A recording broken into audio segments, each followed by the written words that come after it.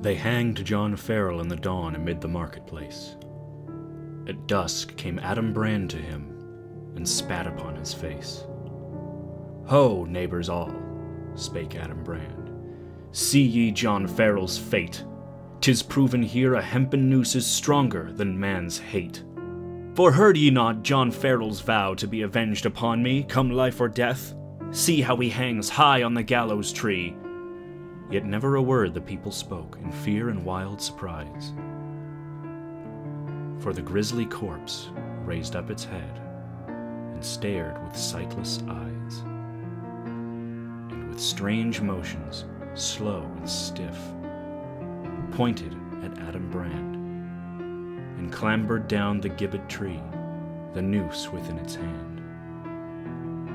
With gaping mouth stood Adam Brand like a statue carved of stone, till the dead man laid a clammy hand hard on his shoulder bone. Then Adam shrieked like a soul in hell, the red blood left his face, and he reeled away in a drunken run through the screaming marketplace. And close behind the dead man came with a face like a mummy's mask, and the dead joints cracked and the stiff legs creaked with their unwanted task. Men fled before the flying twain or shrank with bated breath, and they saw on the face of Adam Brand the seal set there by death. He reeled on buckling legs that failed, yet on and on he fled, so through the shuddering marketplace the dying fled the dead. At the riverside fell Adam Brand with a scream that rent the skies. Across him fell John Farrell's corpse, nor ever the twain did rise.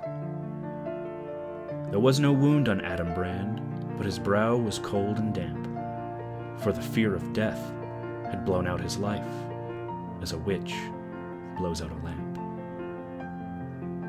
His lips were writhed in a horrid grin like a fiend's on Satan's coals, and the men that looked on his face that day, his stare still haunts their souls. Such was the fate of Adam Brand, a strange, unearthly fate. For stronger than death or hempen noose are the fires of a dead man's hate.